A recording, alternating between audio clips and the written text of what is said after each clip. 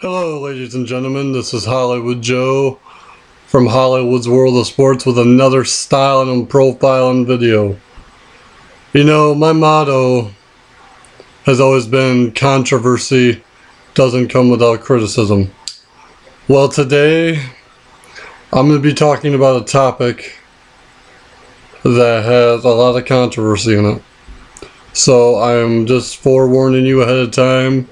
There are going to be some things I say in here you don't like, you don't want to hear, and that you're totally probably going to disagree with.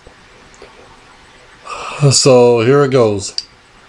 Late last year, it was uncovered that there was a sex abuse scandal going on at Penn State with Jerry Sandusky, the assistant coach that was under Joe Paterno for quite some time there. Now, as most of you know, Jerry Sandusky was sent to a trial, found guilty on, I think, all charges, I believe. If not all charges, the majority of the charges. But Jerry Sandusky isn't the only one that's been punished. As you know, Joe Paterno was asked to resign from Penn State with only one game left, which he was happy about, and many people were unhappy. And shortly thereafter, Joe Paterno passed away. Probably 3 or 4 months after his termination from the college, he was diagnosed with cancer and passed away. Earlier this week, the NCAA handed down some severe punishments, some severe penalties towards Penn State. They fined Penn State $60 million, a 4-year bowl ban, and the loss of many scholarships. They also are allowing any Penn State player to transfer without penalty up until the beginning of this college football season. The main thing that people are upset about, and this is where I start to get a little heated, is that they stripped Joe Paterno of 111 wins dating back all the way to 1998 up until last year. Now, I'm going to say this, and a lot of people are going to probably be upset with me. I feel bad for the victims of this tragedy, this scandal, what have you. I really do feel bad for them. But my question is, if Joe Paterno is being punished, even though he's dead, even though his legacy is being punished, why isn't the president of the university being punished? Why isn't the athletic director being punished? Why isn't the head of security being punished?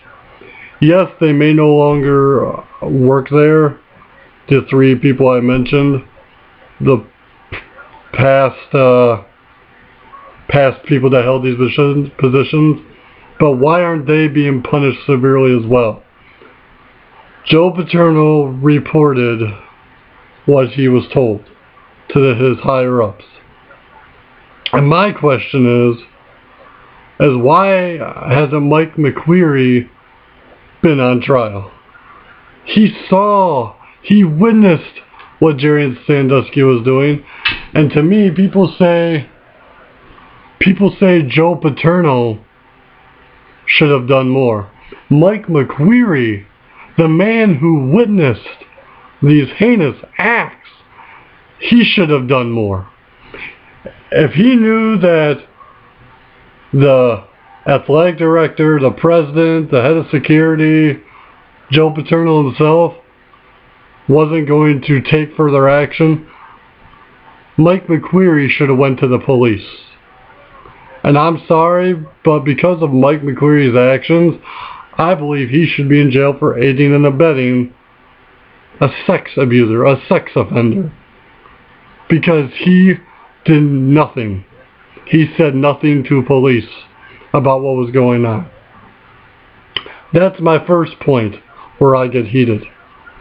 The second point I'd like to make is, why was it necessary to take down the statue of Joe Paterno? I'm going to say this. Taking down a statue, stripping Joe Paterno of 111 wins, does not take away the victim's pain. Does not, does not justify what the victims went through. To me, it seems like the frickin' media, especially ESPN, is focusing more on Joe Paterno than they are the man who committed the crimes, Jerry Sandusky. Joe Paterno is not here to defend himself any longer. We do not know what he knows. And as far as I'm concerned, to keep publicly trashing his name, to keep dragging him to the media, is wrong.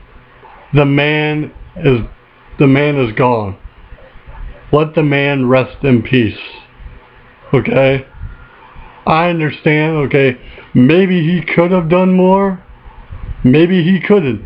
Maybe Mike McQueary didn't tell him everything that was going on. We don't know. We don't know what Joe Paterno knew. And as far as I'm concerned, it's a shame that he was never allowed to go in front of a, courtroom or a news conference to explain what he knew. It's a shame, because to me, it's just not right, folks. And I'm very heated about this, as you can tell. I'm just at a loss for words that they would remove a statue and strip him of 111 wins like that. I don't get it. To me, Penn State's probably never going to be the same. They're going to fall into the same category as SMU, who in 1987 suffered the death penalty for all the rules they broke. I mean, this is unprecedented in college football history. It really is. And it's sad that the current students and athletes at Penn State have to suffer because of one man's actions. And I'm not talking about Joe Paterno. I'm talking about Jerry Sandusky. Jerry Sandusky is a sick individual, a sick man, a disgrace to the human race. And that's a good rhyme. A disgrace to the human race. And I believe that Jerry Sandusky will get his in the end. Someone will probably do something to him in prison, more than likely. And Penn State is shattered. Not just the football program, the university is shattered.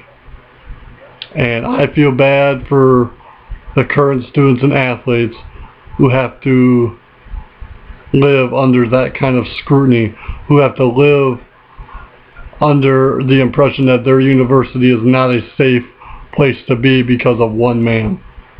And Joe Paterno, God rest his soul, I hope his family gets some peace finally. I hope his family will be left alone. I hope someday, even though Joe Paterno's gone, we can find out what he really knew about the situation. It just sucks for everybody involved. But like I said, I think the sanctions to the university may be a little too harsh. I think stripping Paterno of those wins and removing his statue was a little too much. A little too much, because Joe Paterno didn't victimize anybody. Jerry Sandusky victimized people. And in my opinion, the legacy of Joe Paterno is gone because of this. The media and Penn State University and the NCAA has killed the legacy of Joe Paterno. No question about it. And I really hope Jerry Sandusky rots. I really hope Mike McQueary is no longer allowed on Penn State grounds, because to me he's the bigger, he's to blame more than anybody, in my opinion, because he's the one that witnessed what was going on. So with that being said, to the victims, my thoughts and prayers are with you. I honestly hope you guys can move on with your lives. I hope that someday the pain of what Jerry Sandusky did will be gone. But the fact that, it's just, I'm sorry, I'm just having a hard time putting this into words because it's so touchy, so controversial. But I'll say this, Jerry Sandusky just didn't victimize a bunch of young people. Jerry Sandusky, in a lot of ways, is the one that really killed Joe Paterno. So with that being said, I'd like to hear your opinions on this. I'm sure I'll have mixed reactions. I'm sure some of you will agree with what I'm saying, and I'm sure there'll be a lot of you that disagree. But at the end of the day, Joe Paterno's legacy has been destroyed. So, hope someday we can all find out the truth. For that, so long. Have a good night. God bless and Godspeed.